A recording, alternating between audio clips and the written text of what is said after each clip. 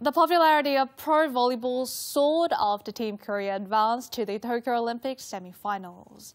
The All-Star Game has been held for the first time in 3 years. Athletes presented their fans with much to see. Volleyball star Kim Young also made a surprise appearance. A large crowd of fans has gathered in front of a stadium. Tickets were sold out in just 1 minute. Volleyball fans couldn't wait to see their favorite stars at the All-Star Game held for the first time in 3 years. 수원에서 방송까지 내려왔는데 전날 밤잠 설칠 정도로 황민경 선수만 바라본다는 손가락이 되겠다는 의미입니다. Prior to the event, a special guest made a surprise appearance.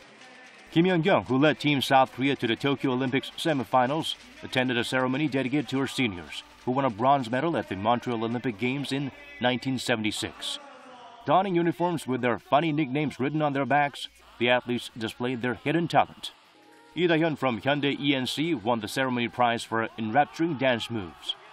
원래 어린 선수들끼리 좀 이렇게 잘 놀거든요. 그래서 그냥 그걸 그대로 한 거기 때문에 뭐 그렇게 연습 준비 이렇게 많이는 하지 않았어요. The All-Star Game was full of surprises. At one moment, the athletes walked off the court in protest of the referee's decision. Lee So-young from Korea Ginseng Corporation stole the spotlight by winning her third Serve Queen prize and the Women's MVP award. 배구가 인기가 진짜 정말 많아졌다고 이제 체감으로도 느끼고 있고 실감 나고 있는데 감사드린다고 말씀드리고 싶습니다. After a short break, the athletes will resume fierce competitions from January 28th.